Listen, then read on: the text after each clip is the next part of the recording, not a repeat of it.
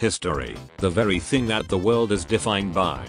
Many countries have a history of war and independence. But nothing can compare to the history that defined Australian culture. To start off, when the Sydney Harbour Bridge was being opened to the public, the Sydney mayor was about to cut the ceremonial ribbon. Before an old retired soldier ran forward on his horse, cutting the ribbon with his sword. Sensational incident occurred and cameras alone recorded it. It all happened in a flash. An officer, alleged to be Captain de Groot and a new guardsman, spurred his horse forward and slashed the ribbon, saying, "I declare this bridge open," forestalling the Premier. He was quickly pulled from his horse and locked up in the toll house. Well done, mate. That was probably a dare from his mates. Moving on to the tallest mountain in Australia.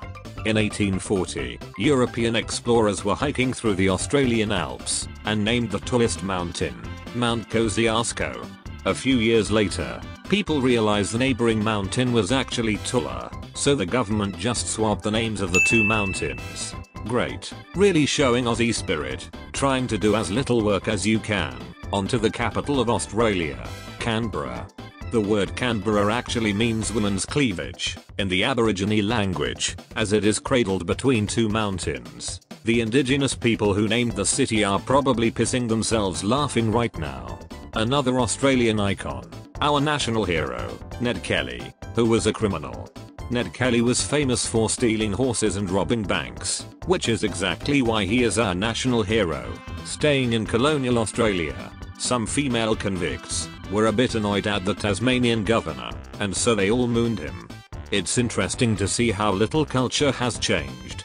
Moving forward into the 1930s, post-World War I, the Australian military was a bit bored one day, so we declared war on the emus. Funny thing is that we lost. It's great to see our military spending their money effectively. Fast forward 30 years later, and Prime Minister Harold Holt decided to go for an afternoon swim.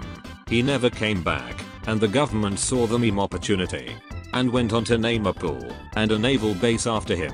It just had to be a naval base, didn't it?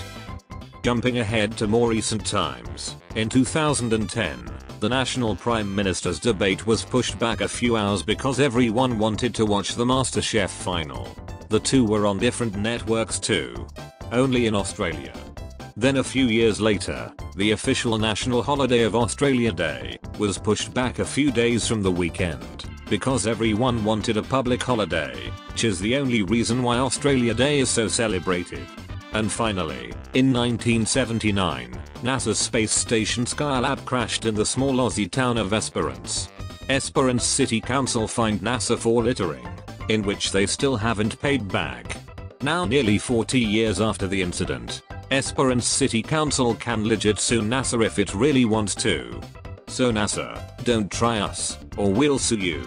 So, if you ever look back at the stories that forged your nation, just look over at Australia, and remember, who really has the best history. Anyways, thanks for watching. Please comment down below any ideas for future vids, and check out some of my other vids.